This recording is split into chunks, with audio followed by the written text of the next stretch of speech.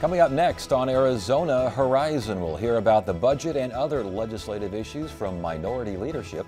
We'll find out about a study on how to turn food waste into energy, and we'll check out a photography exhibit that features rich, subtle tones. Those stories next on Arizona Horizon. Arizona Horizon is made possible by contributions from the Friends of Eight, members of your Arizona PBS station. Thank you. Good evening and welcome to Arizona Horizon. I'm Ted Simons. The Arizona Supreme Court today refused to allow Maricopa County to retry Deborah Mielke for arranging the 1989 murder of her 4-year-old son.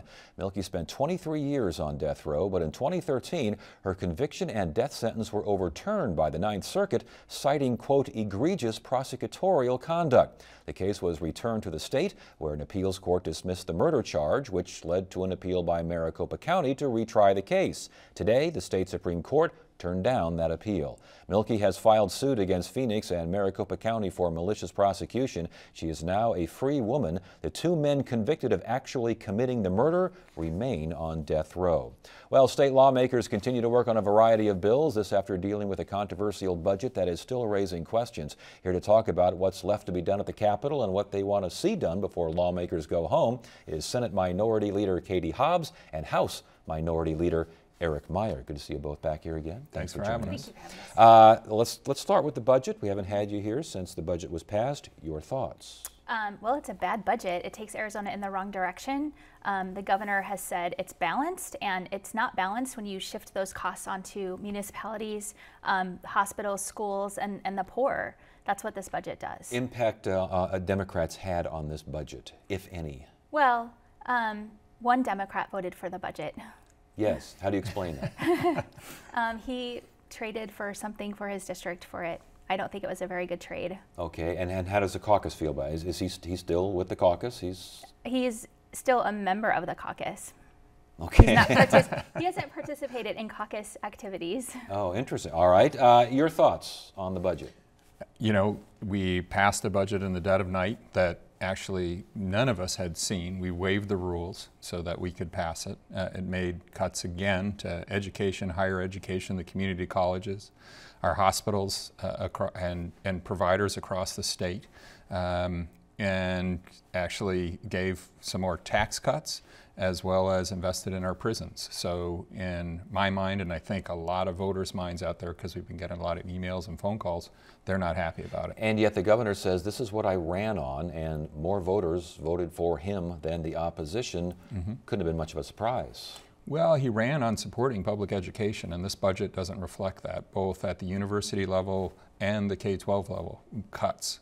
He's said that these are high levels of spending, but they're not. 2008 levels were higher for both our K-12 system and our universities, and now there's, I think, 55,000 more kids in the K-12 system, 23,000 more students in the university system. I think the governor also said that, though, if special interests aren't upset, then he's not doing his job with this particular budget. Sounds like a lot of folks, especially regarding education, none too pleased.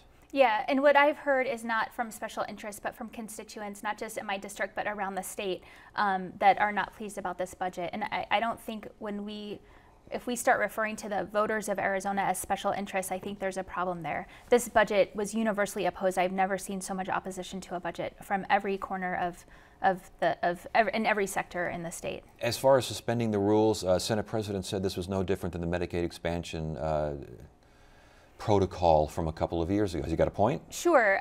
You know, this is the way we do budgets at the legislature. That doesn't mean it's the right way that we should do a budget. This is the most important document that passes through the legislature. It reflects our values and priorities as a state.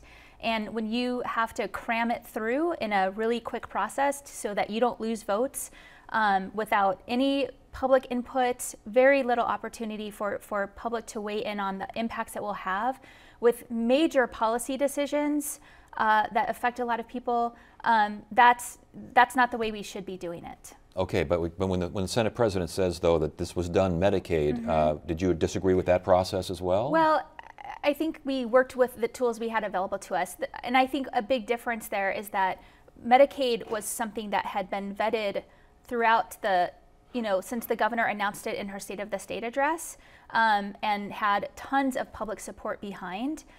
So it was a much more popular policy in terms of enacting it. And as far as an all-night session, again, Senate President says we went through this with Medicaid. What's the problem? Well, we weren't in charge back then either. I mean, we've been in the minority the whole time. We have asked for changes, for more openness and transparency. We've asked for the committee hearings like we used to have 15 and 20 years ago, where things were vetted in, the Education Committee for Education, Healthcare Committee for Health. And we've moved to this process that neither Katie or I have control over. We did support that budget because it was a good budget. It passed the Medicaid expansion. But again, we weren't in control of the process. As far as budget fixes, are any bills out there that need to readdress things? Well, I think there is supposed to be a trailer bill being worked on because this happened so quickly. There were problems. Some of them relate to funding of the Supreme Court, for instance. It's unclear how that's all going to happen. Again, we haven't seen that bill, but it looks like we're probably going to finish up within the next couple of weeks, so we should probably be hearing about it shortly. You expecting a trailer out of this? Yeah, we haven't seen any what it looks like or anything. But yeah, clearly there was mistakes made in the rush to get it out. So as far as other bills out there, I noticed that there was a bill to create the lieutenant governor position, and Democrats voted no. Didn't Democrats support this in the past? And if so, what has changed? I haven't had a chance to really look at the bill, but in my understanding is that it doesn't.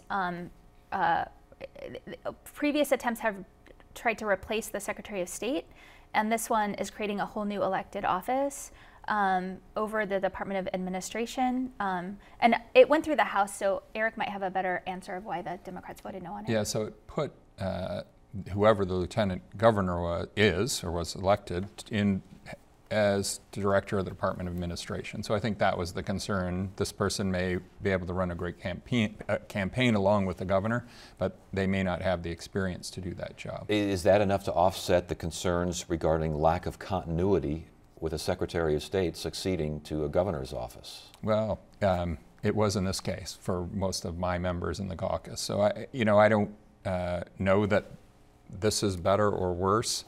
I think the idea that they'd be running one of the large agencies in the state was the issue.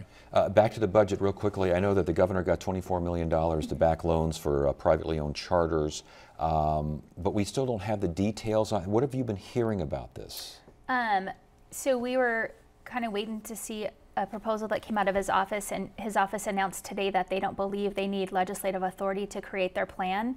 So we just appropriated $24 million for this whatever Access Our Best public school fund, with really no oversight about how that fund's going to be created. So they're going to try to create it, I guess, through executive order without legislative approval, is what it sounded like from his announcement today. And again, this allows charters to get the lower interest rates by way of the state, credit being the backing. Right. Thoughts? Well, it could be unconstitutional. There's a gift clause. We aren't supposed to be giving away state assets to corporations, which this is, in my mind. Secondly, you look at all the things that we cut, and whether it was K-12 education, funding for the neediest kids, child care subsidies, that $24 million could go back into the classroom, for instance, somewhere, or help to pay down the inflation lawsuit. And instead, it's been, kind of sucked out of the budget, put in a special account that the governor has control over, and in my mind, that's not what the people of Arizona want. They want, teachers in their classroom. They want their kids to be safe on their streets. They want their kids to have food, and he didn't do that with these dollars. Last question. Everything we've talked about tonight, obviously Democrats are in opposition and they're not happy with what's gone down at the Capitol, and yet the governor won rather handily, and lawmakers. Most lawmakers won rather handily. How do you explain the disconnect, if there is indeed a disconnect between voters and the legislature?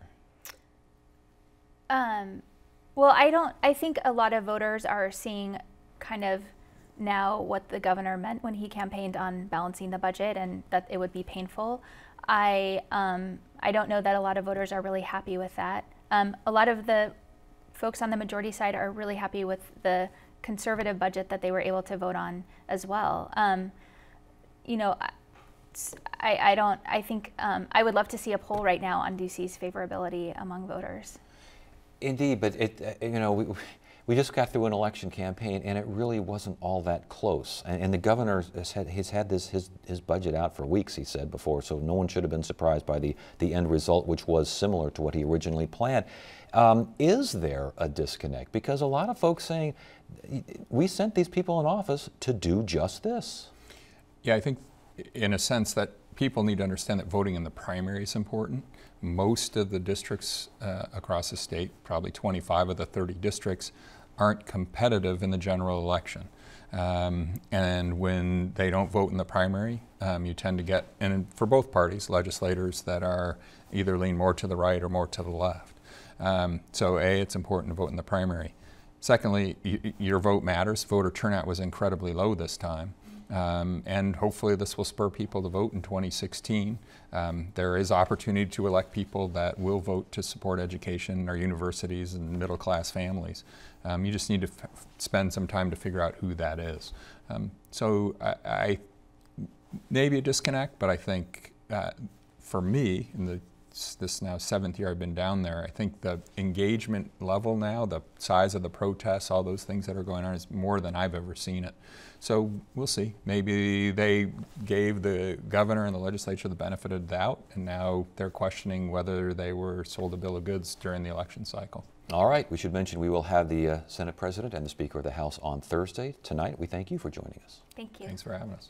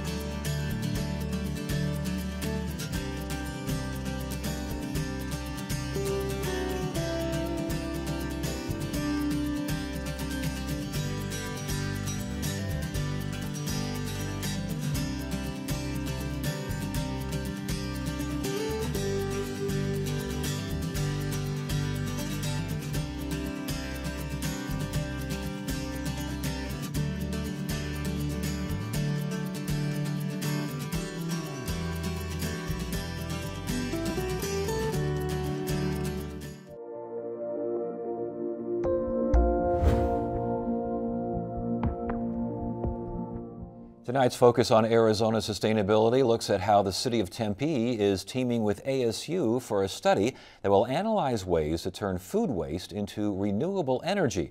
Joining us now is David McNeil, Tempe's Environmental Services Manager. Thank you so much for joining us tonight. Well, thanks for having me. Converting food waste to renewable energy. Explain, please.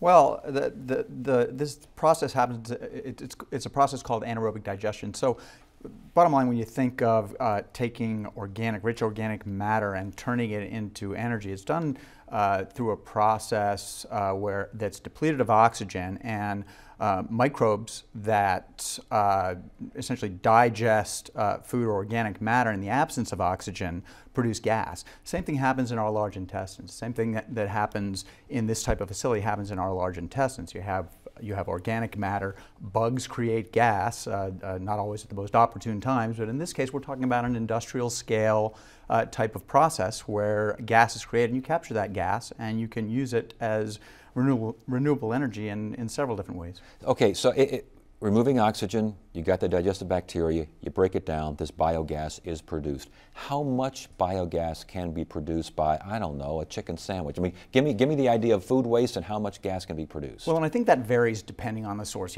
Different types of food waste have different concentrations of organic matter and different energy potential, and that's one of the things that this study will look at. Is we will survey the different food sources that are available to us in Tempe and try to quantify quantify how much gas we can produce. With those results, we can determine exactly what type and size of facility we might construct, how much gas we can produce, the value of that gas, and how long it would take to pencil out an investment. So the idea is to look at going as far as building a facility or using an existing facility to kind of focus and concentrate or collect? Those are two opportunities. In fact, what the study and what the partnership with ASU will do in the end will kind of pencil out three different options. And it might be using existing infrastructure, but more than likely it'll be constructing new infrastructure at different locations using varying forms of technology that are out there and determine exactly what that facility would look like. It might not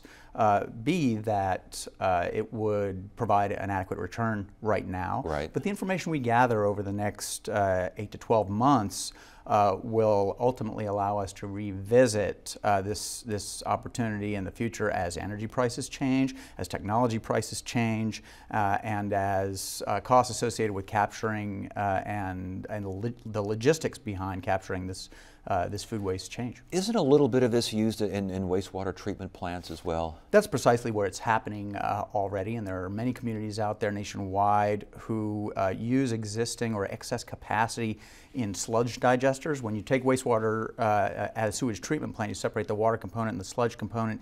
You take the sludge and you put it in an anaerobic digester, exactly, and bacteria break it down to lessen the quantity so it can be more easily disposed of, and that creates gas. And many cities in the nation are actually inserting food and fat oils and grease and other organic matters into that process to boost the energy production. And we hear about shade tier mechanics that are getting their old diesel engines and they're make them smelling like French fries when they're running up and down the street. Same kind of idea there?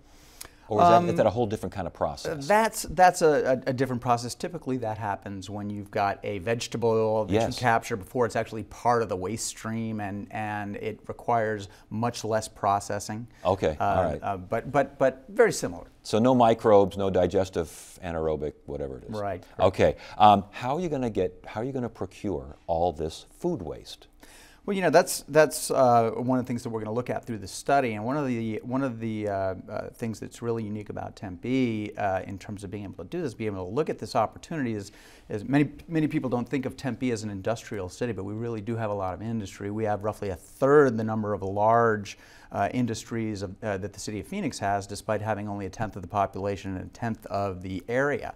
And among those industries that we have, roughly a quarter of them have some sort of food component or food-based large industry. So we have a number of targeted businesses or areas where we can look for food waste, and what we intend to do over the next 8 months is not only quantify how much waste is out there, but analyze it through chemistry analysis, determine what the energy potential or energy content is, and also look at its securability from an institutional standpoint. In other words, can we get commitments from some of these food-based businesses to give us this waste over a 20-year period? If we build a facility, or if we get third-party investing in a facility, we need a commitment to have this waste stream coming into a facility for an extended period of time. What happens at the dairy area, the Coca-Cola bottling plant, some of these other places? What happens to that waste now?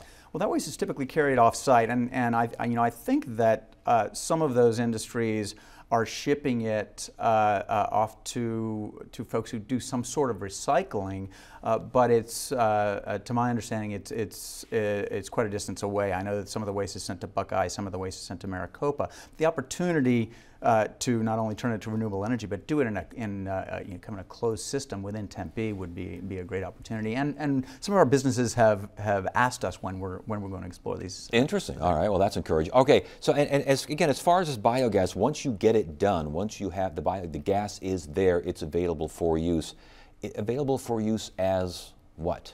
Well, that's another thing that the study will look at. You know, I think that we believe that the lowest hanging fruit is compressed natural gas and using it on site. So if we can capture this gas and process it minimally and compress it and use it in things like regional transit vehicles or city vehicles that now run on compressed natural gas, that would be, we believe, more efficient and have a better return than doing things like generating into kilowatts or electricity or putting it on the regional gas pipeline. We believe that use in Tempe will ultimately prove to be a better, more efficient use than sending it elsewhere. That makes sense to me. Okay, timeline for this study. What do you got out there? Okay, so over the next 8 months, 8 to 10 to 12 months, we plan on having not only a map which will point to where our food waste sources are, how much waste there is in each of these locations, what the energy content is, but also having a map that will give us an opportunity to look at different siting options and what different combinations of this waste could produce in terms of energy. And we plan to have that that product done by, I would say, mid-fall. All right. Well, by then we may ask you back and get some more information. Good to have you here. Thanks for very joining much for having me.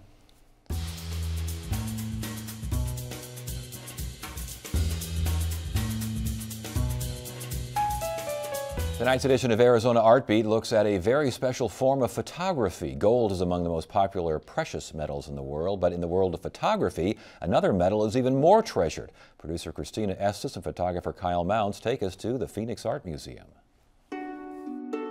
The exhibition is called All That Glitters Is Not Gold, Platinum Photography from the Center for Creative Photography. It's a chronological collection that begins in the 19th century, when platinum printing was invented. And at the time, the kind of black and white photograph that was available tended to fade and to yellow. Curator Rebecca Semp says early platinum prints tended to be soft, almost like charcoal or pencil drawings, which made them popular for portraits. And one of the things we do in the exhibition is try and distinguish between a typical black and white photograph and these platinum prints. A regular black and white photograph is a gelatin silver photograph. And gelatin, just like the gelatin that comes out of your kitchen, and silver, like the metal, is what makes up the image area in a black and white photograph. In platinum photographs, the image area is made up of platinum. And so just like a platinum wedding band is a more luscious, precious thing than a silver wedding band, platinum photographs have a kind of lusciousness and preciousness that distinguishes them from gelatin silver photographs. As photography evolved in the early 20th century, a group known as the pictorialists emerged. And they were reacting to a real influx of amateur photographers. And so in order to help prove that photography could be an art form, they often imitated existing types of art. So painting, printmaking. They were trying to prove that the camera didn't have to be used like a machine and that photographs weren't just the product of this mechanistic device. Platinum's process is unique. Commercially prepared paper is unavailable, so the photographer must apply a special coating before laying down the negative. That process is called contact printing. And with contact printing, you need a big negative in order to get a big print. And so it requires a special sized camera. And so the whole process requires a kind of involvement and technical knowledge that many photographers don't have. As photographers moved towards modernism, Semp says they focused on simple compositions. Oftentimes they were very abstract. So we, for instance, have a Paul Strand picture that's of sheets hanging on a clothesline. But he wasn't really, it's not a picture about sheets on a clothesline. It's a picture that gives him a chance to show shades and shapes within the photograph. Platinum photography lost its appeal during the 1950s and early 60s, but that changed when a fashion photographer began experimenting with the process. Irving Penn made this beautiful still life that really exemplifies the values and the benefits of platinum printing because it includes a number of dark tones, these metal objects, and light tones, some bones. And platinum is really good at differentiating close tones, so you can see the subtle range of tones within the darks and within the lights. The final prints in this 85-piece collection are contemporary and diverse. They include highways, landscapes, architecture, and portraits. One of the advantages of this little group of prints is you can actually see the edges of the paper, and it allows you to see where the artist, Ray Mortensen, applied the platinum material right to the paper. You can actually see the brush strokes on the paper where this emulsion layer was applied. there's a desire to go back to a process like platinum printing and do these laborious steps because it involves you in the final photograph in a different way. It slows you down, it requires a kind of attention and detail and patience that some people want, especially in this age where everyone has a camera on their phone and where a lot of people are making digital prints.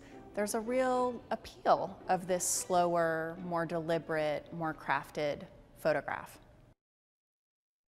Just before the exhibit closes later this month, the museum will offer a workshop where people can create their own platinum prints. For more information, go to the Phoenix Art Museum website. Wednesday on Arizona Horizon, it's our weekly legislative update with the Arizona Capitol Times, and hear from those opposed to Phoenix's 35-year transit plan. It's at 5:30 and 10 on the next Arizona Horizon. That's it for now. I'm Ted Simons. Thanks for joining us. You have a great evening.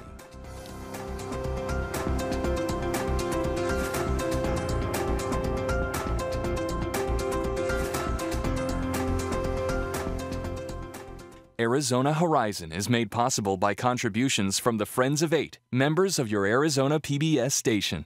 Thank you.